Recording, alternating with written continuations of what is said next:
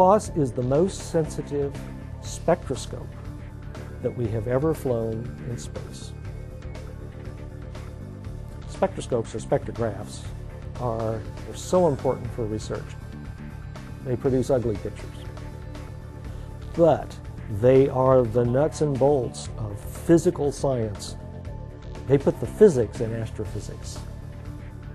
COS was conceived in the mid-1990s by Dr. Jim Green and his colleagues at the University of Colorado, primarily to study the cosmic web, which is made up of the largest scale structures of matter in the entire universe.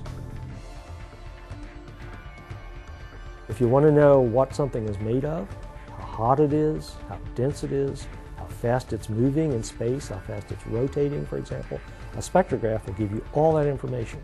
With COS, we can acquire information like that farther out across the universe than we've ever been able to do before.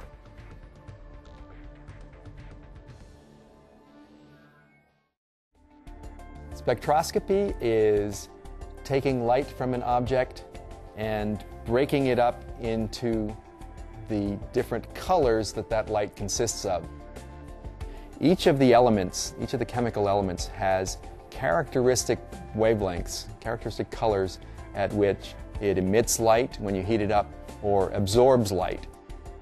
For example, if I have a tube full of hydrogen between me and that light, instead of seeing the normal spectrum of that light when I look at it with the spectrograph, I'll see that spectrum but with some of the light taken away at the wavelengths where hydrogen has its characteristic absorptions.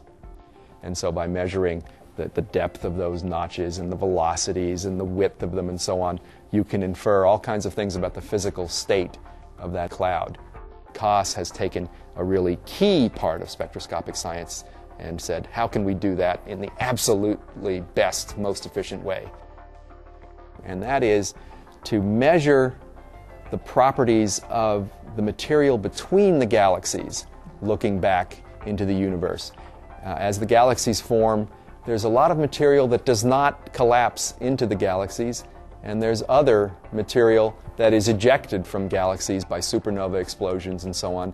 And so that intergalactic gas, the so-called intergalactic medium, carries a lot of information about the history of the universe.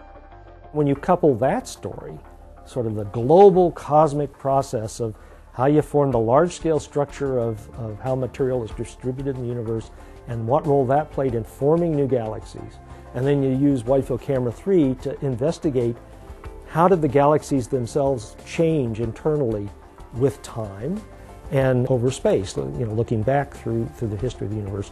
All that kind of ties together into the full story of where we came from.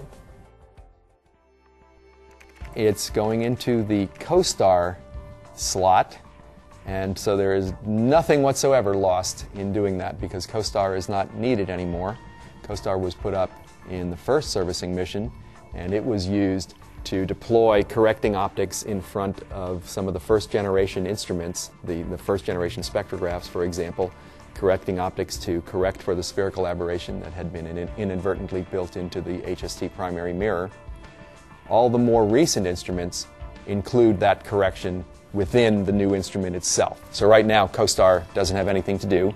All the other instruments in the so-called axial bays of HST have their own internal correction, and so the COSTAR space is freely available, and they'll pull that out.